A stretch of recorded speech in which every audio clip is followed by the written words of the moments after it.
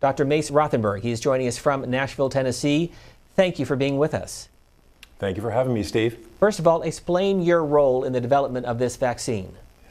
Well, for the past 2 years, I was a chief medical officer for Pfizer. I've since retired. And our group was very involved in making sure that information about the vaccine was complete and accurate and up to date, to make sure people who were either offering the vaccine or receiving the vaccine had the information they need to make the right decision. My group was also involved in making sure that the safety was monitored very, very carefully within the clinical trials as well as after the clinical trials, because remember, many more people will receive the vaccine after the clinical trials than actually before the drug received emergency use authorization. So that monitoring after a medicine reaches the general public is called pharmacovigilance, and that was squarely in the responsibility of my organization. I want to ask you about some news on this Monday, and this is the headline from CNBC. Based on a study that took place in Israel, the COVID variant, which is coming from South Africa, one of these new strains that is causing so much concern, was able to break through the Pfizer vaccine. The story points out that it was able to evade some of the protections in the vaccine.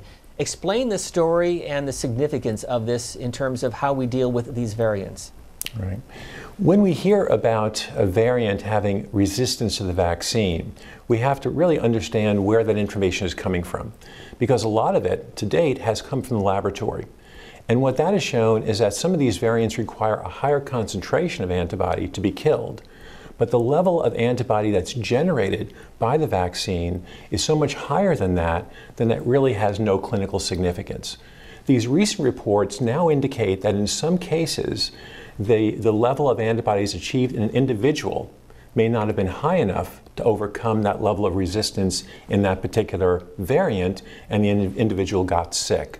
But I think we have to be very careful and not to blow this out of proportion, that these are very rare individual cases, and that the vast majority of individuals who are infected with the coronavirus and who've received a Pfizer mRNA vaccine are adequately protected from the disease.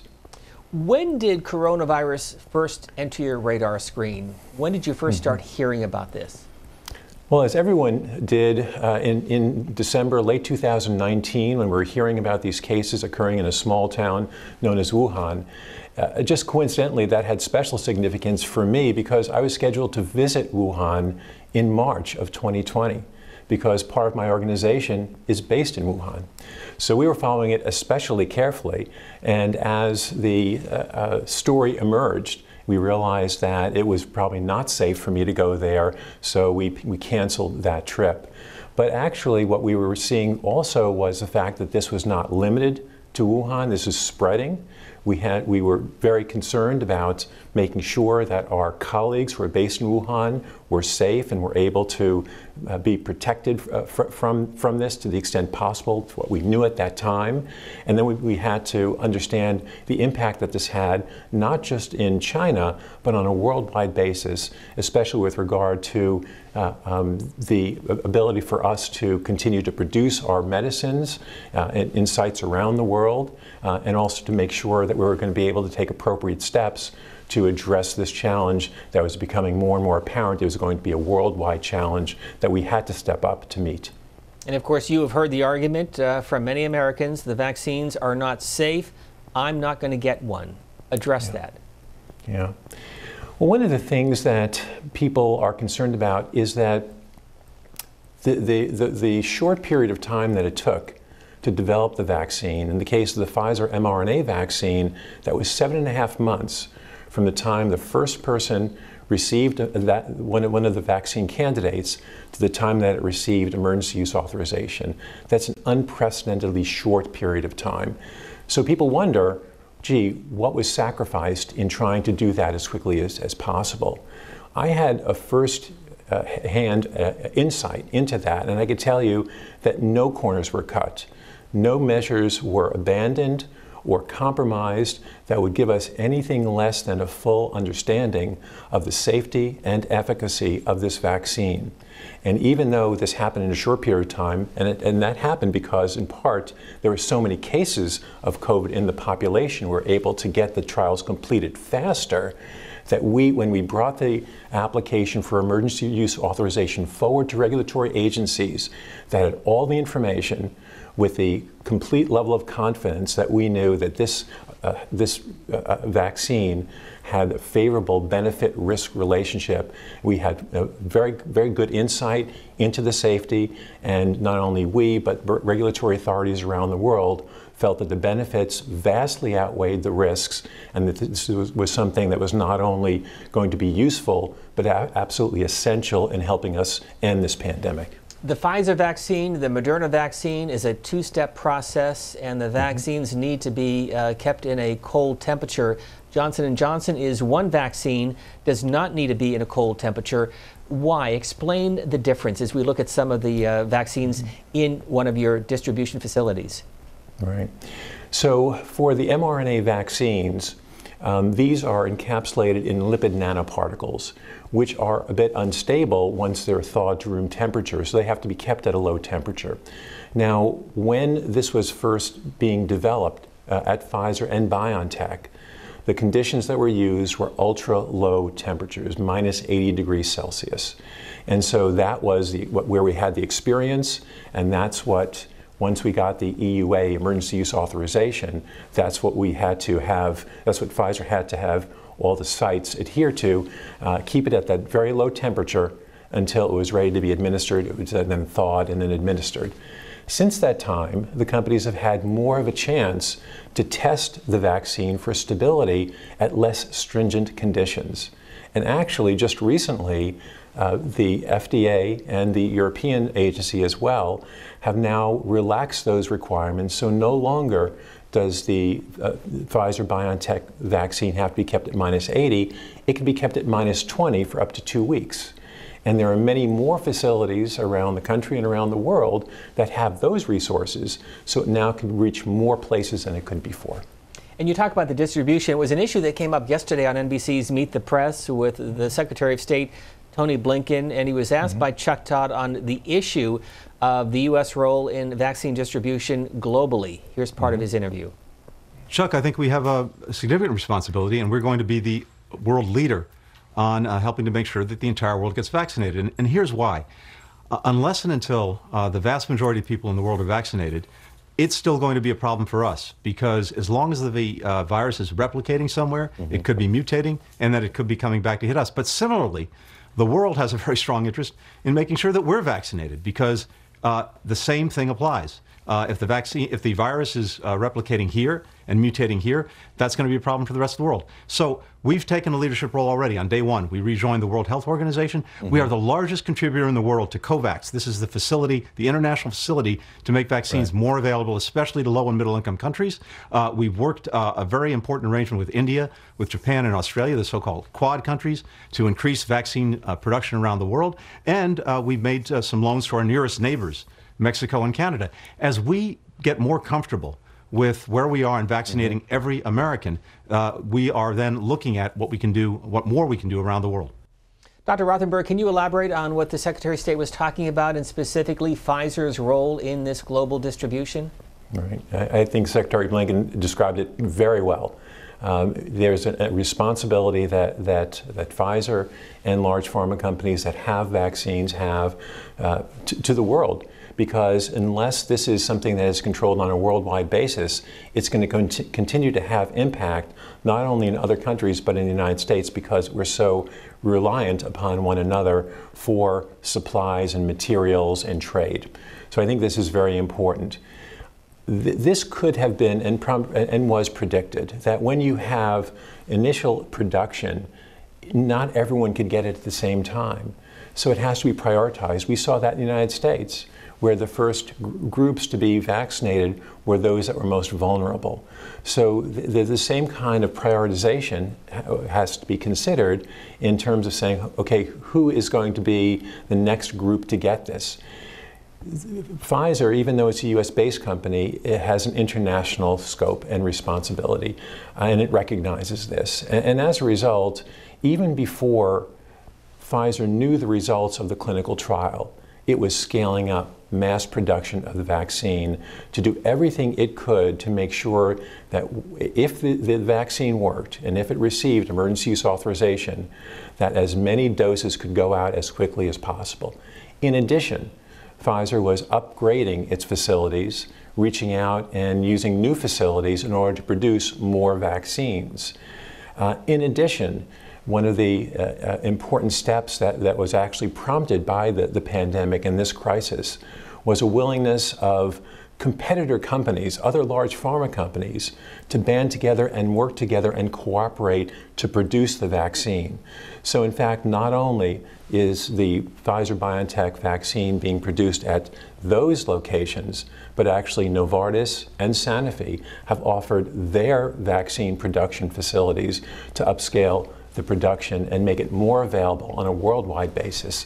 So I think that these are very significant steps that have been taken to address this very problem of meeting the needs not only of Americans, but of people around the world in developed and in developing countries to make sure that we're able to eradicate this pandemic, to end this pandemic, and to allow the economies to open, travel to reopen, and us to get back to our lives.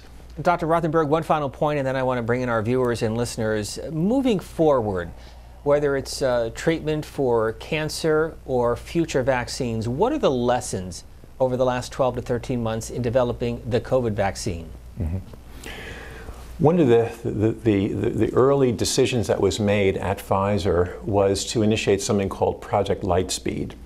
And that took a look at every step along the way of clinical development, a process that takes years for medicines or vaccines, and to see what could be done to shorten that. Processes that were done in sequence, could they actually be overlapped or even done in parallel? What would be the risks? What would be the benefits? And so what a process that would normally take years was then truncated to 7.5 months in the case of the COVID-19 vaccine. In addition, communication across organizations within the company was absolutely essential. Everyone recognized, because what the CEO laid out very early on was that this was the highest priority for the company. So whenever anyone called up to address an issue related to the vaccine, people stopped what they were doing. They took the call, they entered the meeting to be able to manage problems in real time, to keep things going, to make sure this was everybody's top priority. That was an important lesson as well. What was also learned is that in dire situations like this, that others beyond just the company are willing to interact in a more real-time basis.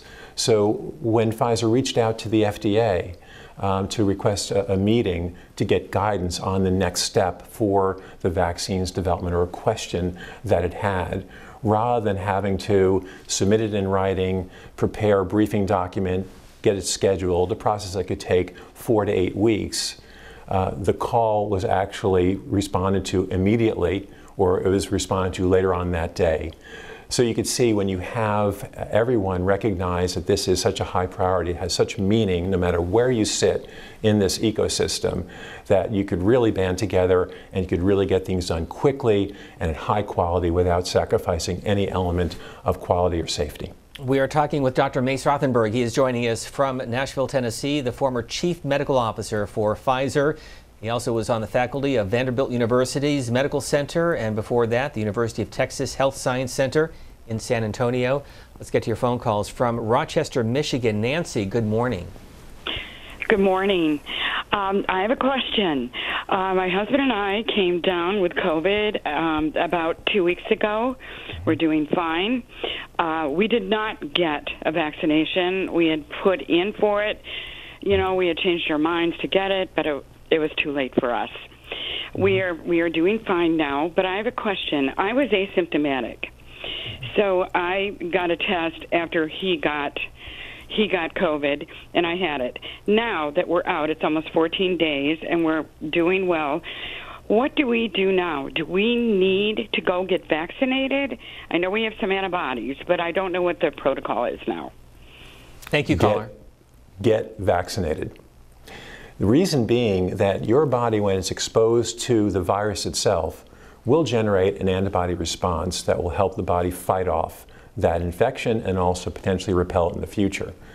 But what's been found is that the level of antibodies that are produced with a vaccination, especially in people who've had prior infections, is many-fold higher, 10, 100-fold higher than what your body had generated to that natural infection.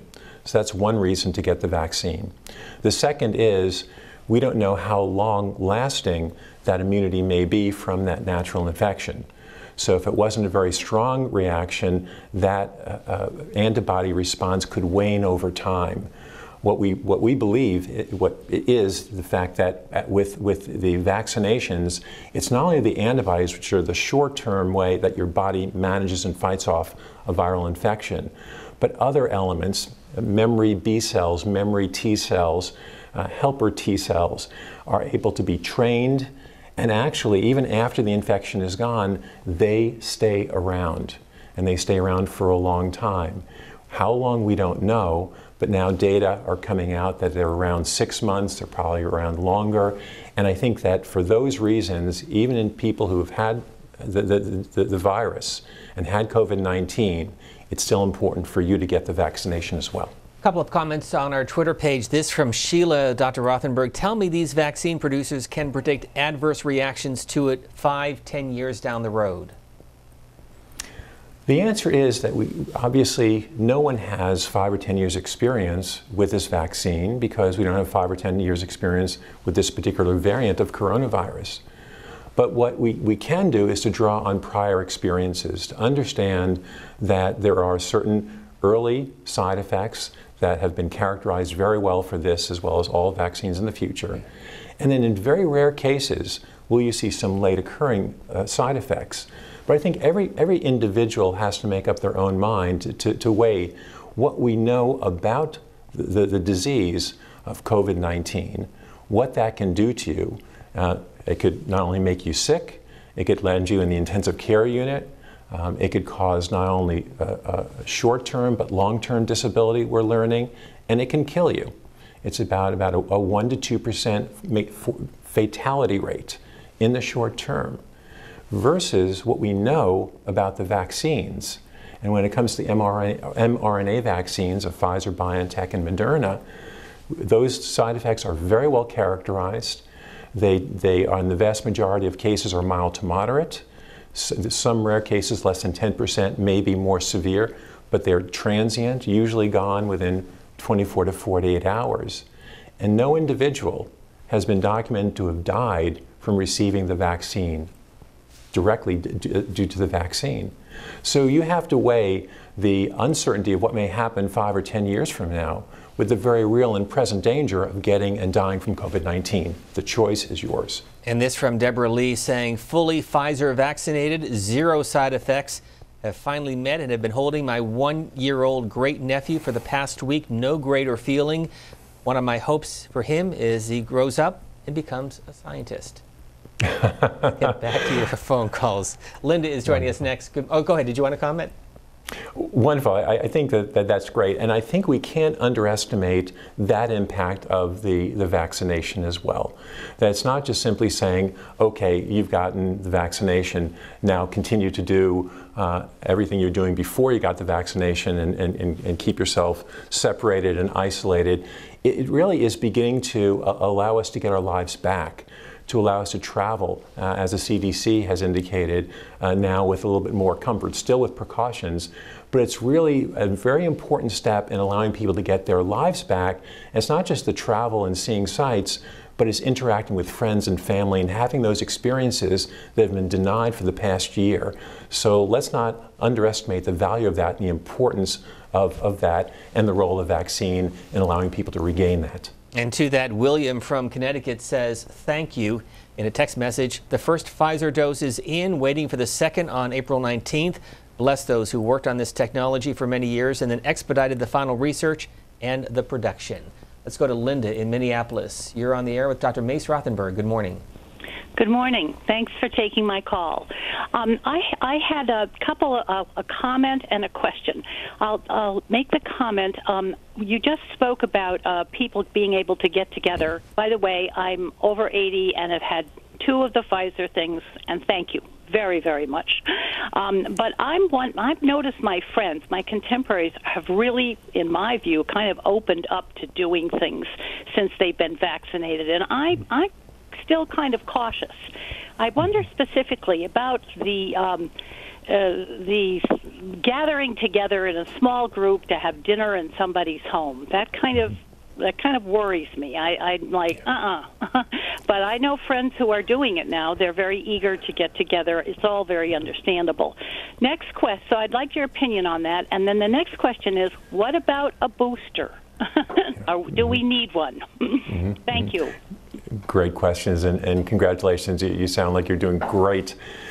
So in terms of gathering together, this is something that I think as we go along, we're getting a little bit more experience with in terms of an epidemiologic perspective.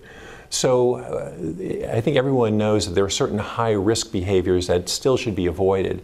Gathering with large crowds, indoor, people not socially distanced, people who are not wearing masks. Those are things that should still be avoided. But if you are vaccinated and you can gather together with other people who are also vaccinated and socially distanced, that I think now we recognize is a lower risk situation. So I think that that's something, and this is something just to keep your eyes and ears open for, because as we get more experience and information, sometimes from real world experience, sometimes from clinical trials, we'll be able to give more specific guidance on this. So for everybody, it's kind of a gray zone now, and some people are more willing to push that than others. But I think just keep your eyes and ears open that there'll be more guidance on this. With regard to the booster, it gets back to a point that was made earlier. There's now data to suggest that in people, the very strong levels of antibody persist at least 6 months. It's likely to be found at 12 months as well. But what we don't know yet is that going to last a lifetime? Or is that going to wane over time? And if it does it now make somebody more susceptible to catching and coming down with COVID-19? And then a corollary to that is, with the emergence of some of these resistance mutations, is that going to also generate a need for a booster? And would that booster be the same original vaccine, or could the vaccine be modified? And I can tell you there are efforts underway now to evaluate a modified vaccine that can actually have even greater activity against some of those resistance mutations. So stay tuned for this, but there's a lot of work going on to answer that very question. Let's go to Chattanooga, Tennessee next. Marvin, good morning. Thank you for waiting. Good morning. I would like to ask a question, but I would like to make a comment first. I'm a Vietnam veteran. I was in Vietnam 68, 69 when the Agent Orange was spread. This is something that, in my opinion, the government allowed to come into our bodies and to allow to exist for all these years. It's been 53 years, and I am still dealing with what our country has allowed industries and pharmaceutical companies, because of greed and for whatever, to put into our bodies. Now, I had to preference that because over the years, I have become addicted to these things. In my 70s, I have realized that I am addicted to all of these medications that I cannot throw away until the day that I die. Now, as far as this COVID is concerned, as far as this particular vaccine is concerned, I hope that the general public will take it and decide whether or not we are going to live or we are going to die. Unfortunately, we've got information about the Spanish flu. Now, are the booster shots and the flu shots that are being taken today are still a result of the vaccination of the Spanish flu? That would be my question. Marvin, if so, go ahead. We'll get a response. Marvin, thank you very much. And if you could also, in your response, explain what a booster shot does. Yeah. So a booster shot is given after the initial vaccination, some period afterwards, either shortly, a month or two afterwards, or in this case 3 weeks afterwards, in order to enhance the body's immune response.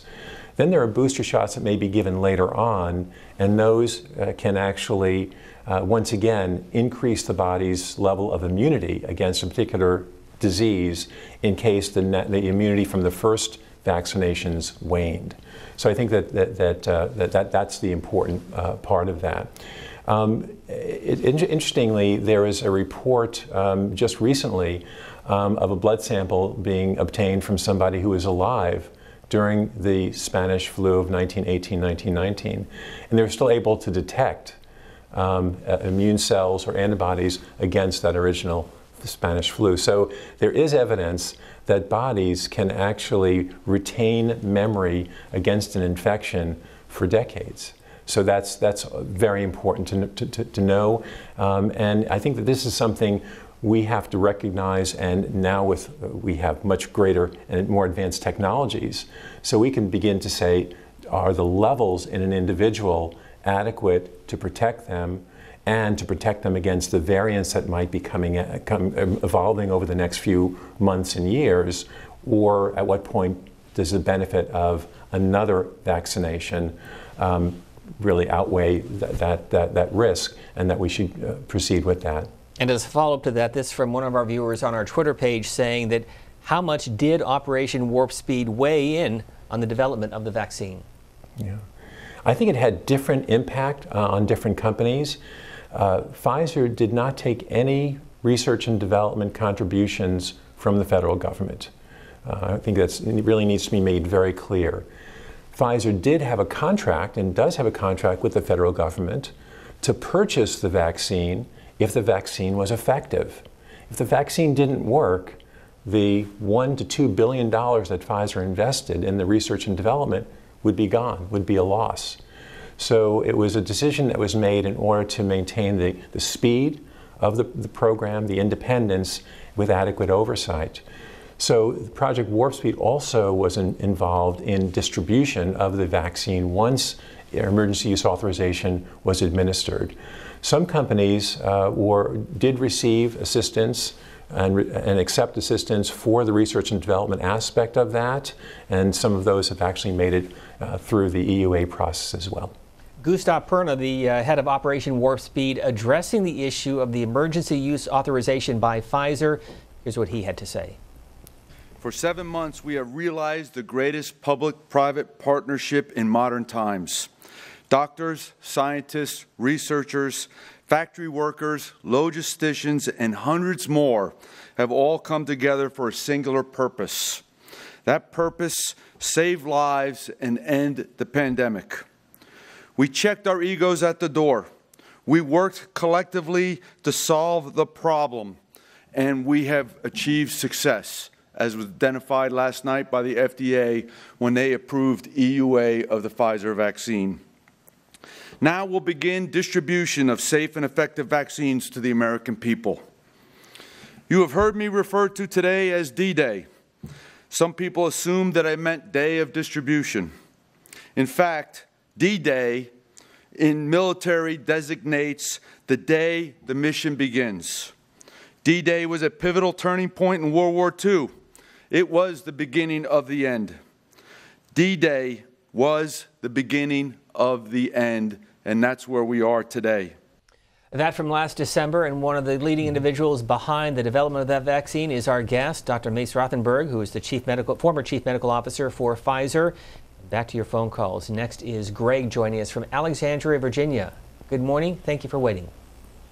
Hi, good morning. Thank you for taking my call. So my question, so I've taken the vaccine, had good reactions to it, thank God. I think the only reaction I had was a headache after my second dose, and that was a Pfizer vaccine. But my question is related to vaccine-related deaths, what has been reported and what has been basically confirmed. I know the VAERS, I think that's how you pronounce it, they collect the information, and basically I think back in February they reported maybe a little over 100 confirmed deaths related to the vaccine, and you can correct me if I'm wrong. But my question really is, has there been any, evidence or data to suggest that there may be some underlying conditions, whether albeit health problems or maybe genes, that would otherwise make people not a good candidate for the vaccine?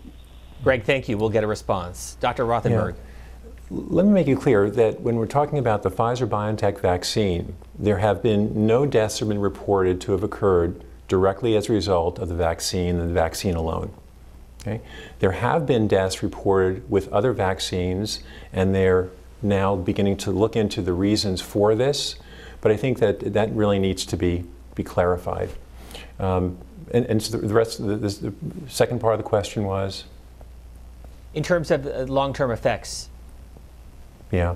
So I think that the long-term effects, most of the effects that are seen after vaccination are within the first 24 or 48 hours. They could be fever, headache, chills, fatigue, and those will have varying levels of severity. Sometimes people do find that they interfere with their activities of daily living, but they usually resolve within 48 hours. In terms of the individuals who may be at higher risk for that, it really hasn't been a pattern. It seems that younger people may have a higher incidence of those side effects than older people. Some have postulated that's due to their stronger immune systems and stronger immune reaction to the vaccine. But then there have been some reports of individuals who've had allergic reactions a few minutes after receiving the vaccinations. They've had some little shortness of breath, some low blood pressure, but all of those have been able to be managed very effectively, and those resolve within a matter of hours as well. It's very difficult. Oh, go ahead. It's very difficult to, at this point, identify individuals who are at increased risk for those side effects, but there are some warnings and precautions about individuals who should be monitored or considered carefully before they get a vaccine. I'm just curious, is the vaccine different for an adult than it would be for an infant or a child maybe between the ages of 6 to 12? Yeah. So it's the same vaccine, but obviously it would be a different dose. And that very trial of individuals, of children between 6 and 12 is underway right now with the Pfizer-BioNTech vaccine. Actually, Pfizer has submitted a supplemental emergency use authorization for the vaccine to be used in children 12 to 15 years old. And so when you think about those children who are 12 to 15, as well as the 16 and 17-year-olds that were included in the original trial, that's about 9% of the U.S. population. So when we talk about herd immunity, we have to talk about not just adults who are being vaccinated, but the entire population. And so now having data on younger individuals will really help us achieve that level of herd immunity throughout the population of all ages. We'll go to Vicki next in Austin, Texas. Good morning. Good morning. Thanks for taking my call. I had my first Pfizer vaccine, and I had just 0 side effects. Today I go for my second one. When I thought about it, I'm 63. I thought that I should have had, stronger side effects. That would have been correlated with having a stronger immune system and reaction. But at the time, I was taking daily ibuprofen and loratadine for my allergies and arthritis. So this last couple of days I've been off of those in case they interfere. My question is, do these interfere with your immune response and efficacy of the vaccine? And if so, should the public be more aware? Thank you. Yeah. Well, Vicki, I've got good news for you that the side effects you experience do not correlate with the immune response that your body may have. So you may have had quite a substantial immune response and really not felt anything. With regard to pre-medication before the vaccine, there are some theoretical concerns that might blunt the immune response, but there's really no hard data.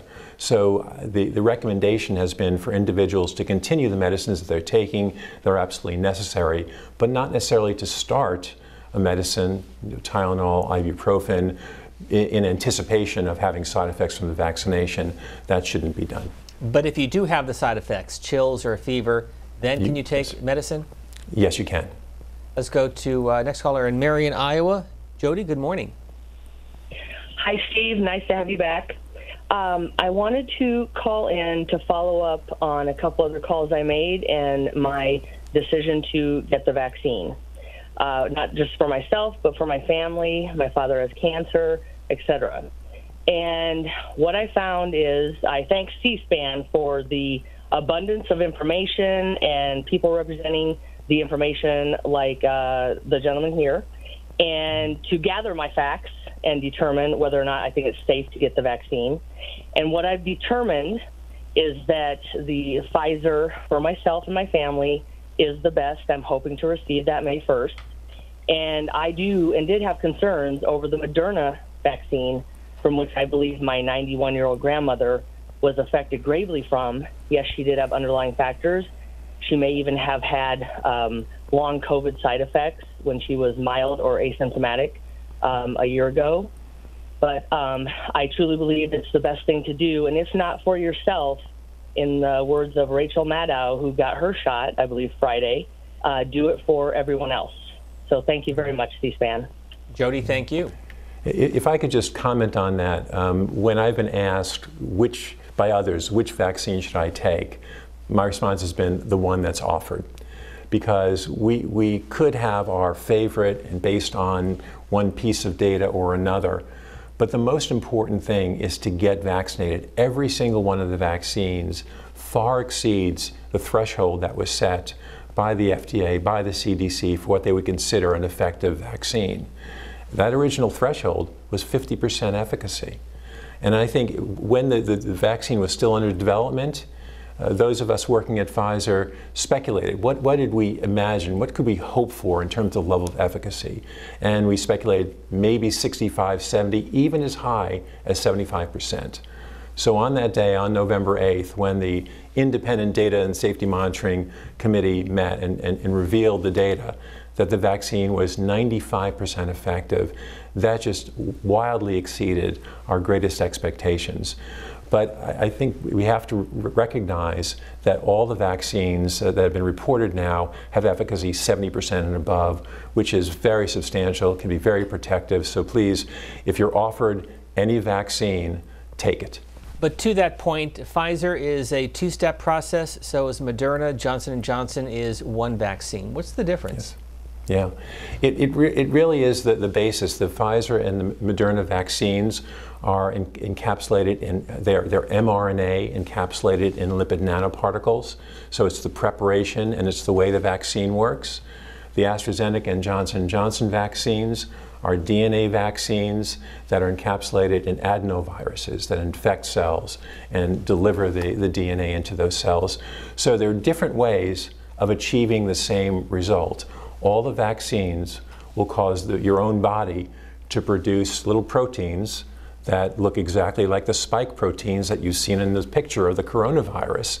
And that's what infects cells. And then the body recognizes those spike proteins, creates antibodies to those, and prevents the viral spike proteins from infecting the cells. So there are different ways of achieving the same goal. Les is next, joining us from Sandy, Oregon. Good morning. Good morning, Steve. Hello, doctor. Hello. My concern is I have a disease, an immune deficiency that's called IgG4, and I have to have fusions, and they're like $20,000 a fusion, called rituximab. You probably know what that is.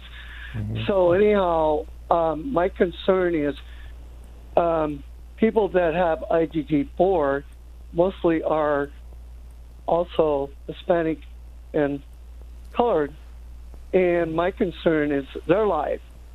And they sometimes don't know that this IgG4 is in their system, mm-hmm. and it can cause death, because what it does is causes your lymph nodes to grow and can cause tumors and stuff like that. My concern is their safety and mine in getting the shot. I'm trying a pill right now so I can get that shot, but sometimes those pills cause a stomach cramp instead of getting the fusion. Thanks for the call. We'll get a response. Dr. Rothenberg? One of the things that I think everybody realizes is that there are a number of unanswered questions here in terms of people who may have an underlying condition or are taking certain medicines or have had some particular history, and how that may impact the effectiveness of a vaccine, or whether that individual should maybe not take the vaccine. To date, there have been a number of trials that have been set up, and I would urge the caller to reach out to their local medical center or university medical center to find out if they're studying this very question, because that's going to help not only that individual but others. So it's really important that we learn about some of these populations and whether they get the full benefit of the vaccine, whether they're at any increased risk for the vaccine, whether they need a booster dose, etc. So I think that it's important for people to come forward to be able to receive the vaccine, but also for physicians and researchers to be able to take blood samples and see how well an immune response they mount. So I think that we could learn a lot, but we don't have all the answers yet. But this is an opportunity for us to contribute to that body of knowledge. And to Les and anyone else interested, the CDC on its website at cdc.gov has information including the ingredients of the Pfizer vaccine, a Q&A session on what you should look out for, and an overview on the safety issues involving the vaccine. Again, the website is cdc.gov. Let's go to Paul in Potomac, Maryland. You're next. Good morning. Good morning. As a friend and colleague of Mace Rothenberg at both San Antonio and the National Cancer Institute, I hold a high regard for both Mace and certainly Pfizer. My wife and I were both extremely fortunate to get the Pfizer vaccine. I at the VA in Washington, my wife at Johns Hopkins in Howard County. And we had no ill effects other than maybe a sore arm for a couple of days. We've been feeling very good ever since. And again, I just want to reach out to Mace and Pfizer for creating a fantastic vaccine in a short period of time. I was also at the Sabin Vaccine Institute, so again, I feel very fortunate for getting the vaccine, Mace. Well, thank you for calling on the friends and family line. Yes. Let me move on to Maureen joining us from Illinois. Good morning, Maureen. Thanks for waiting. Hi. Hello, Dr. Rothenberg. I just have a question. On the 19th of March, I had my first Moderna shot, and I'm due to get another one this coming Friday. After 2 days, I was bragging how nothing happened, and all of a sudden I had chills so bad I couldn't even get up to go in the bathroom, and I got sick for about a day or two, and then I started feeling better, so that was good. But the problem is I had a CT scan done last week, and it showed lumps under my, lymph nodes under my armpits. And so the doctor was real startled, said I should hurry and get mammogram, and then maybe have a biopsy too right away. But then I found out that this can possibly cause these lumps under my breast, from the injection. So I don't know which way to go. Should I get the shot on Friday, or should I not, or what should I do? I am scheduled to get a mammogram, but I don't know what to do. Maureen, thanks for the call. Good luck to you, by the way. Maureen, thanks so much for calling, because you raised a very important issue and one that concerns many individuals. After people receive a vaccination, usually in the upper arm and the deltoid muscle, in some individuals that has caused lymph nodes to swell, and that's understandable because the lymph nodes are where the immune cells track. So in most people, that's not noticeable. Some individuals have had very significant and somewhat uncomfortable lymph nodes under their arm. But in individuals who may have a history of breast cancer, the lymph nodes under the arm are also a site where the breast cancer could recur. So that was of great concern to the individuals and to their physicians. And so as this was seen, people began to recognize this has been seen more and more. And the question was, what did it represent? Was it the breast cancer coming back? Was it simply the immune response to the vaccination? And thankfully, it was due to the immune response of the vaccination. And that just waiting a few days, those lymph nodes went down, and then there was nothing under the arm that was of concern. So what the recommendations are right now is not to have a mammogram soon after the vaccine for that very reason, but to wait a short while, maybe a few weeks, maybe a month. That delay is not going to endanger your life from getting a follow-up mammogram, but it will allow them to have an accurate view of what's going on under the arms and those lymph nodes. So thank you very much for raising that important point. And a very quick follow-up. If you get the Pfizer vaccine, you need to stay with Pfizer, correct? You cannot mix up the two. That's the recommendations. There have been some situations where there have been people who've gotten one and gotten the other by mistake, and the companies are following those individuals to see how they respond, how they do. But the recommendation is to stay with the one you started with. We'll go to Miguel joining us from Maryland. Good morning. Miguel, you with us? Try one more time for Miguel. Yes. Oh, I think we lost you. I'm sorry. Let's go to Alicia. Good morning. Andrea is next from Connecticut. Go ahead, Andrea. Hi, yes, I am so happy to talk to you. I have contacted the CDC, the Board of Health in our state, the NIH, and I can't get this answer. I know everybody is particular and their body is, different from everybody else. I got the shot on the 25th. I have autoimmune issues. My doctor's always said to me, your glass is half full. And if you get, stressed out, it overflows. So I have 7 autoimmune diseases, including severe allergies. So I have been on allergy medication for 30 years nonstop. I did stop it because I did read Dr. Fauci's recommendation not to take any allergy medicine. It's a little difficult when you're on it constantly. So I stopped it about 5 days before. I stopped my NSAIDs. I stopped my prednisone 6 weeks when I had booked the shot. So I got the shot. We drove home, and immediately I could not get out of the car. My whole body was hit. And I kept saying, well, because I have a body that's attacking itself, was this the case that because something foreign came in and my body is already hyperactive and I didn't want to blunt the shot with taking anything, I suffered. I suffered for 4 days, and I finally called my doctor, and she goes, take NSAIDs, don't be ridiculous. But I wanted to know, because it's not really out there, that people shouldn't be taking their allergy medication at least 2 days before, and any, prednisones or any auto-suppressant drugs. Do you feel that that's possibly what happened to me because I have so many autoimmune diseases that my body just went crazy because it's already crazy to begin with? Well, Andrea, thank you. I'm so sorry to hear you had such difficulty with the vaccination. I think you raised 2 issues. One is that everybody who gets the vaccine, any vaccine, should log in and register with VSafe, the letter V and then the word safe.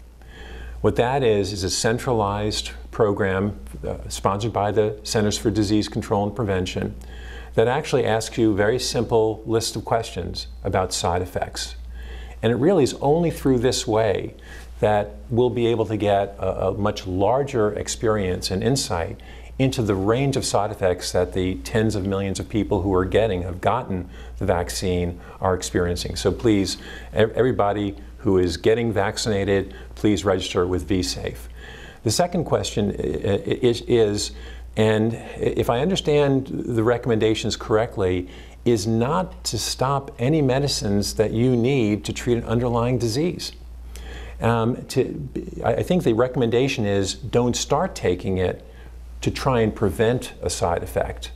But if you need it for treating underlying disease, by all means continue taking it, because the potential risk of that in suppressing or blunting the immune response you get to the vaccine is theoretical. The risk of stopping a medicine that you're taking to keep an autoimmune disease is very real. So please be careful, work closely with your doctor. Hopefully your second shot will be easier than your first. Sharon is joining us from Florida. Good morning. You're on the air with Dr. Rothenberg. Did you say Sharon? Yes. Good morning. Go ahead, please. Oh, I couldn't hear you. I'm sorry. Yes, Early on, I checked on the CDC website about any people or categories that would be excluded from taking any of these vaccines, and I found 6 of them. And most of them were autoimmune issues, and I'm number 6 with lupus. Now, I take infusions to suppress my immune system. Mm-hmm. It seems common sense to me, and it seems like a huge lack of information coming from anyone having to do with vaccines. Thanks, Sharon. We'll get a response, and the CDC has this on its website on the homepage at cdc.gov. Your response? Yeah. The point that you made at the end, there's a lack of information. So what I'd really urge is to look into whether any local medical centers, university centers are actually looking at that, because there are a number of trials that are being done to systematically evaluate people with autoimmune disease, with lupus, to see how do they tolerate the vaccine, how do they respond to the vaccine, what can be done to make sure they're able to keep that balance of controlling their autoimmune disease at the same time that they're getting the immune protection from the vaccine. It's a balancing act, and I think the cautions right now is that we don't have information on these, and it should be a discussion with your individual physician about the risks and potential benefits in your particular situation. We'll go to Maria in Atlanta, Georgia. Good morning. Good morning, Doctor. Good morning, Steve. Pardon me, so glad to see you back. So glad. It's kind of what the lady just piggyback on what she said about lupus. I'm a lupus patient, and I take the hydro. I also take Tegretol. I don't want to take the vaccine. I'm scared. I'm scared to put all this stuff in my system. I go to the doctor Friday, and I got to make a decision, but I feel like I don't want all this stuff mixed up in me with lupus and having my seizures and Zoloft and all that. And maybe you can convince me, because right now I'm just scared. Yeah. Thank you. Yeah. Well, again, I don't feel I need to convince you of anything, but really just to have you have the information you need to make a decision that's right for yourself. I understand the concern when you have an immune system that's already revved up and it's not functioning the way it should, and it's causing some harm. One worries that giving a vaccine in that situation is going to make things worse.